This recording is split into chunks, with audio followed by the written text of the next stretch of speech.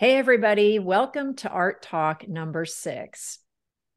This month, Julie Schumer and I are going to review what happened. This is what we do every month. It's kind of become our ritual. So let's start with you, Julie. Tell me about your month and how it went. Well, the month started out pretty well. I had a couple of sales at a new gallery that I'm in Santa Fe, which I thought was augured well, for the future and for the summer season. And then I sort of got slammed against a wall. My 97-year-old mother had a stroke on May 9th, and she seemed to be okay at first, and she lingered for a little bit and then became unresponsive and passed away within a week of that stroke. And of course, I went to see her on Mother's Day, actually, and she died on May 16th. But the So reason sorry. why I want to talk about this is, number one, it's a seismic event in my life, because now both of my parents have passed away, which is an odd feeling for sure.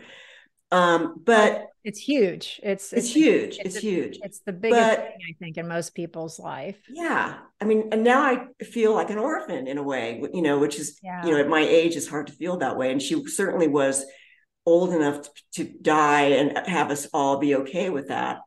But she had an interesting life in that she was a child prodigy pianist. She had a big debut at the age of 12 in a rented hall, and this performance was broadcast on the radio. This is like 1937. Get out And then on the she went to, radio. yeah, it was on the radio. Oh my Her God. father rented this hall, and a lot of people came. Apparently, there's a program from it that we have. It was a big deal. Then she went to USC School of Music for a couple of years for college.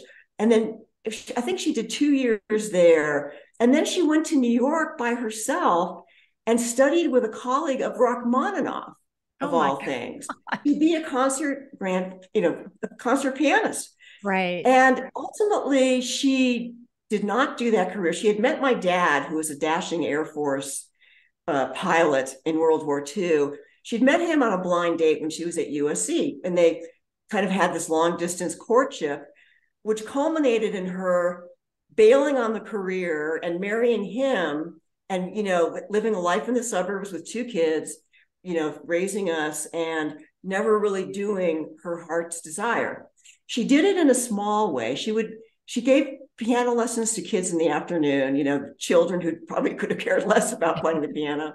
She accompanied choral groups. She would give chamber music recitals in our house, and that was a huge, big deal for her. But she didn't do the big thing, which was to pursue the career. And I asked her, I think on my last visit there, when I was recording her on my phone for posterity, little Hmm. did I know posterity was around the corner. Yeah. And she said she lacked the confidence to do it. She didn't think that she would make it. And there were no other women concert pianists around. So she felt that marriage and children were a better bet, you know. And but I know that she had regrets about that, as anybody would after that. And I know that she was very happy when I ramped up my art career and went back to it. I think she lived vicariously through me on that.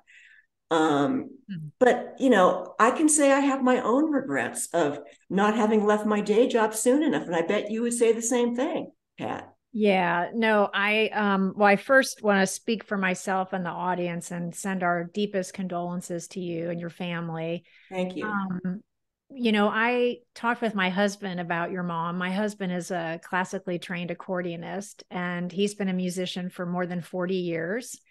And I said, "Did you know that Julie's mom was a concert pianist in the 40s?" And his reply was, there were no female concert pianists in the 40s Right, because they weren't allowed to play. right. It was all male dominated Mm-hmm. bullshit, So Yeah. sorry for the males in the audience, but Uh-huh. that was the time, and it was unheard of for a female concert pianist. So I'm not sure that she would have even had that choice. Well, maybe she realized it was just going to be knocking her head against a wall to even try and do it. Yeah. But I know that she did feel that loss, even in her later years, because she would speak so wistfully about the whole thing. You Oh, know, what are you going to do? I mean, it's what she chose, and she had to ultimately make her peace with it. But I know that she was thrilled to death that I decided to, go for it in a way that she didn't have that opportunity, you know. right. And how awesome that she was supportive Mhm. of your art career. I mean, Oh, she was. we all have stories of parents who, are like, you're doing what? you know, Right. I Well, mean, she wasn't supportive of it at the beginning. I mean, she wanted me to, be able to earn a living, and so my parents encouraged me to go to law school and pursue all that.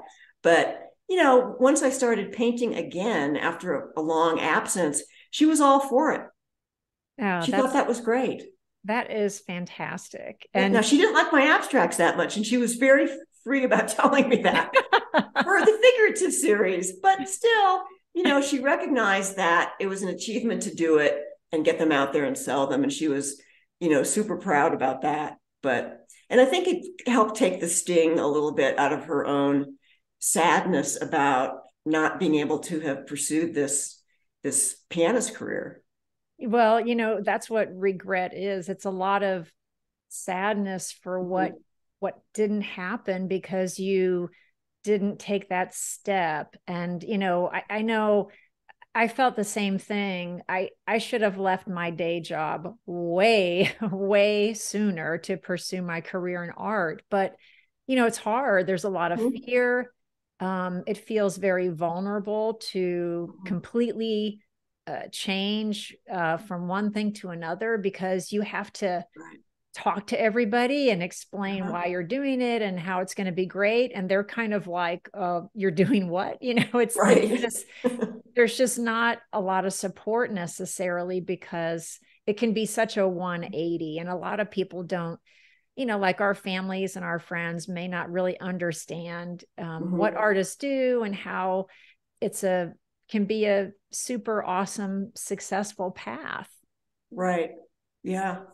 um, well, So it's been that's a hell of a month. I don't hell even of a month. know what to say, but I'm really glad that your mom and your dad gave a wonderful set of genes to their daughter. So Right. you will carry the torch for her. I will definitely do that for sure.